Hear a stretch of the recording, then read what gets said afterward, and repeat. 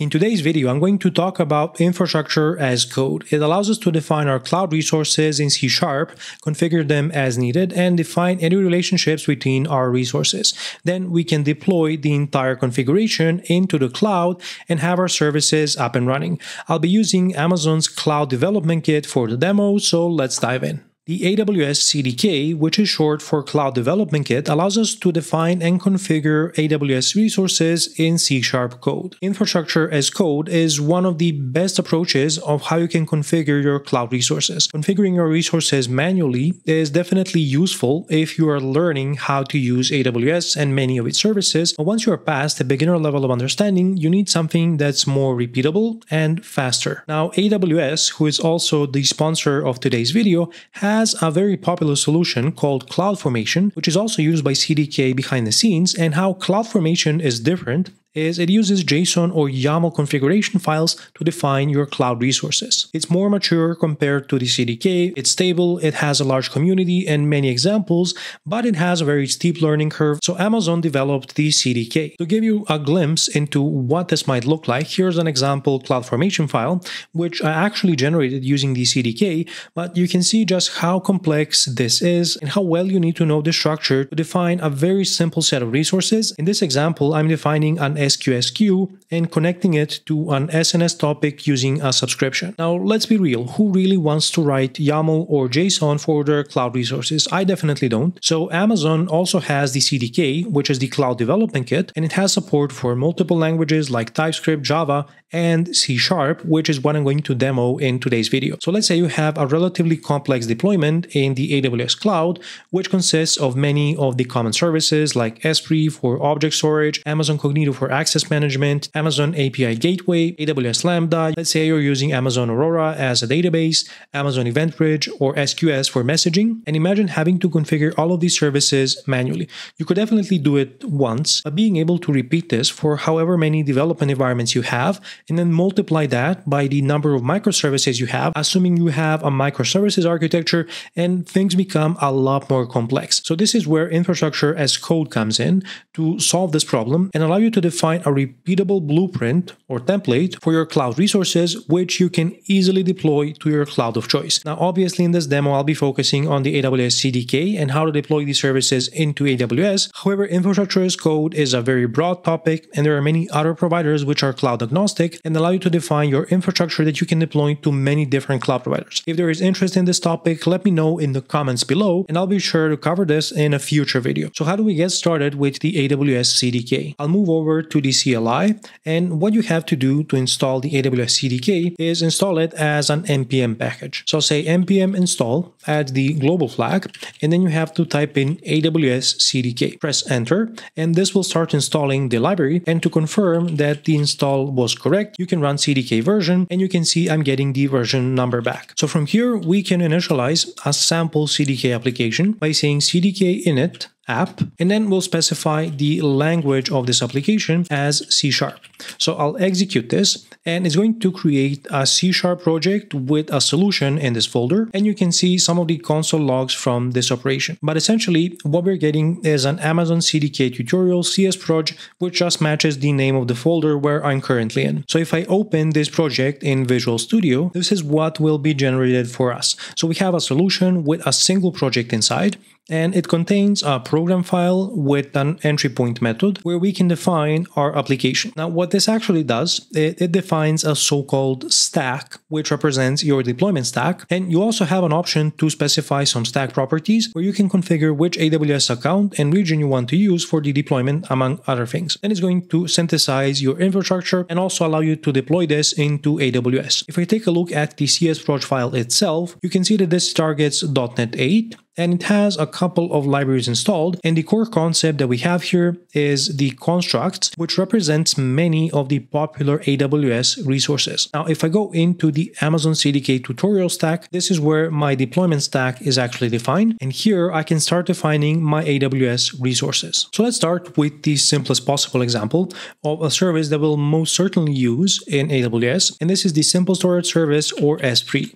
So how you can get started with S3 is by creating a new bucket. The first argument is going to be this, the current object or the stack. The next thing we need is to give this component an ID. I'll leave the naming convention up to you. I'm going to define this as mjtech s3, and let's call this demo. And then we can pass in another object which represents the bucket properties, and this is what actually allows us to configure our S3 bucket. So among other things, I can configure the bucket name, and note that this should be globally unique. So I have to make sure to specify something that probably isn't taken, and let's for example say mjtech s3 demo and then I'll append bucket. I can configure many of the options that you've probably seen from the AWS console, like blocking public access. I'm going to say block all public access, and you can also configure the removal policy, which is what happens when you delete this stack using the CDK. By default, the S3 buckets will be orphaned, and let's say I don't want to have the default behavior, I'm going to say removal policy destroy. So this is all that's required to configure an AWS resource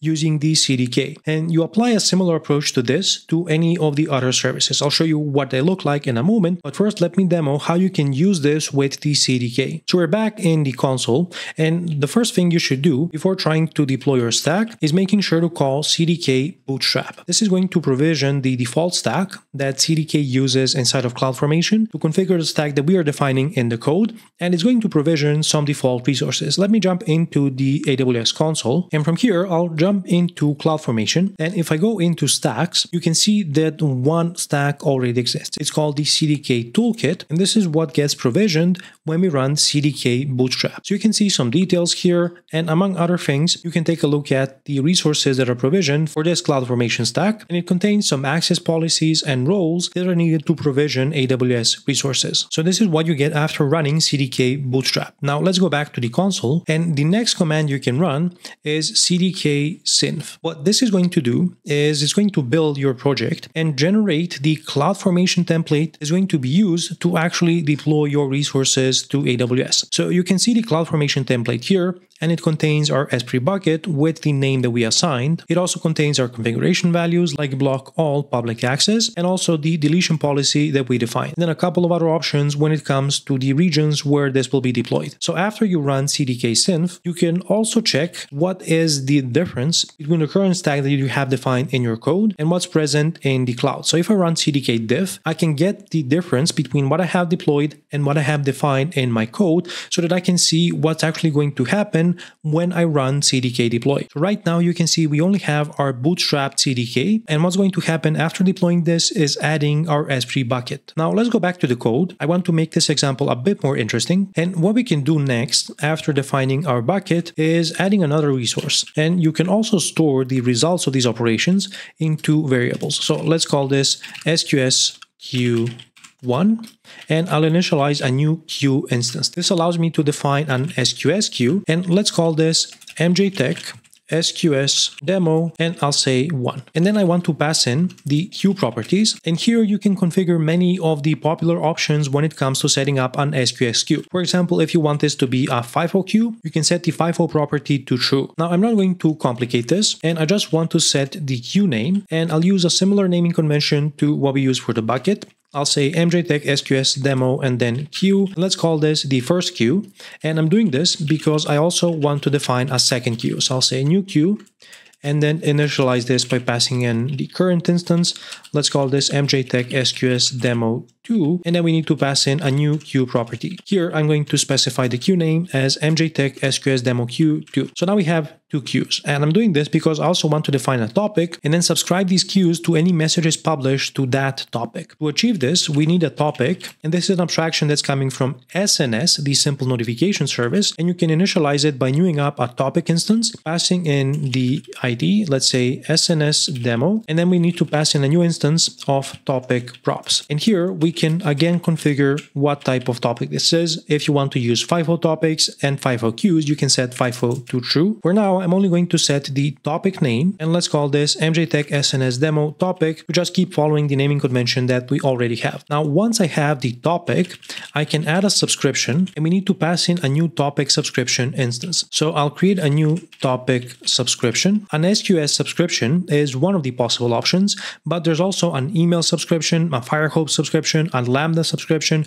an SMS subscription, but what we need is an SQS subscription. And here we want to pass in our queue. So let's say SQS queue 1. And if you want to configure the subscription, you can also pass in an SQS subscription props. And here you can configure some things like the dead letter queue, and if you want this to be wrapped in an SNS envelope. I won't be using these values. I just want to pass in the queue to configure the subscription. And let's also configure the auto subscription by creating a new SQS subscription and passing in SQS queue 2. So now our stack is becoming a bit more interesting. We have an S3 bucket for object storage. We have 2 SQS queues for sending messages, and then we have an SNS topic to simplify sending messages, where we can publish a message to SNS and have it delivered to both of the queues because we define the respective subscription. So finally, let's see how to get this deployed. Back in the console, you can again run CDK synth to see what the CloudFormation template is going to look like. And finally, to deploy this into AWS, you have to run CDK deploy, and I'm going to execute this command, and it's going to build my CDK project, synthesize the CloudFormation template, and then it's going to slowly start deploying my resources. You may get prompted to confirm the resources that are going to be deployed. I'm just going to confirm this. This is about the SQS queues that will be created. And if we jump into CloudFormation for a moment, you can see that there is a new stack here called the Amazon CDK tutorial stack. This is the one that we are currently deploying from our C# code. Back in the CLI, you can see that this is creating a couple of resources. Here's the SNS topic that was created successfully, as well as our S3 bucket and the 2 SQS queues that we have. And finally, we get a message that the deployment was successful. So if we go back to CloudFormation, we can observe that our stack has been successfully created. If we go into the resources, we can observe what are all of the resources that we have. So we have our S3 bucket, the first and the second SQS queue, the SNS topic, and then we have some metadata for the Cloud Development Kit. Now, if I go into S3, I wait for all of the buckets to load. Here's the one that we created called MJTech S3 demo bucket. If I go into SQS, we can observe our 2 queues. So here they are as demo queue 1 and demo queue 2.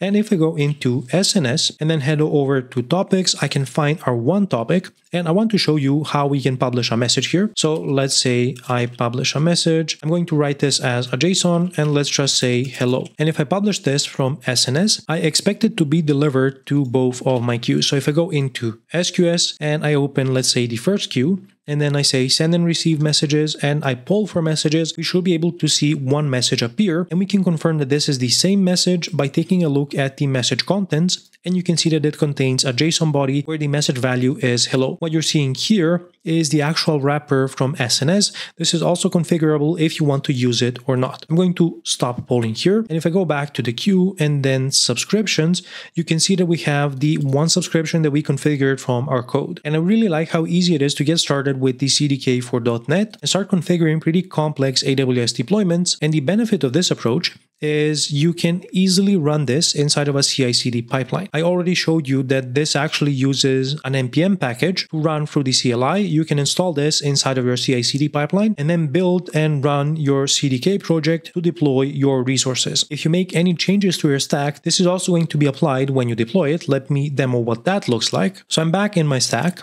And let's say I want to get rid of one of the queues and the respective subscriptions. So I'm just going to delete them from the CDK, or better yet, I'm going to comment them so that they are left in the source code. And you can grab the source code completely for free from the pinned comment right below this video. So I've made just this change to my code. Now I'll jump into the console, and here I'm going to say CDK diff. Now this is going to calculate what is the difference between the current stack that I have defined in my code and what is currently provisioned on AWS. And I'm hoping that the result of this is going to be that we need to delete the SQS queue. And you can see that this is the operation. It's colored in red to let you know that something will be removed. And we're going to remove the SQS queue, the queue policy, and the respective subscription. So let's say I'm happy with that. I'll clear the screen, and then I'll say CDK deploy. And then this will proceed to deprovision the SQS queue that we previously had as part of the stack. So this is how you can add or remove resources, and be aware that some resources by default are going to be left as orphaned unless you explicitly configure them to be destroyed, like the S3 bucket, which I showed you at the start of this demo. So I'm going to let this complete, and the result of this deployment will be the removal of the SQS queue. And after a few moments, you can see that our deployment was successful, and we managed to deprovision open the SQS queue. If I jump into the AWS console, we can quickly confirm this by visiting our stack and then the respective resources, and you'll see that the second queue is no longer there. And also, if I go into SQS, you'll see that we have just one of the queues that we originally defined. Lastly, if you want to deprovision your entire stack, including the stack itself and any related resources,